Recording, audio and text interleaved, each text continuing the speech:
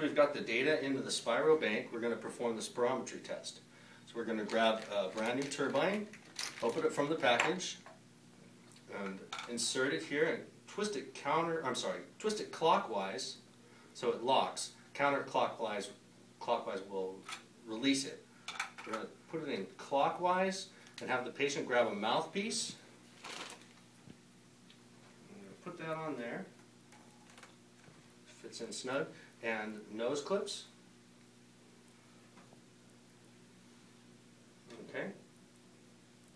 And to begin the test, we're going to hit the ramp triangle, and we're going to take a deep breath in, and we're going to blow out for a total of 6 seconds.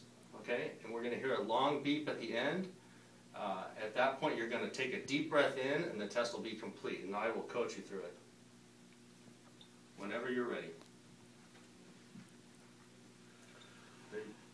Blast it out as fast as you can. Keep going, keep going, keep going, keep going, keep going, keep going, keep going, keep going, keep going.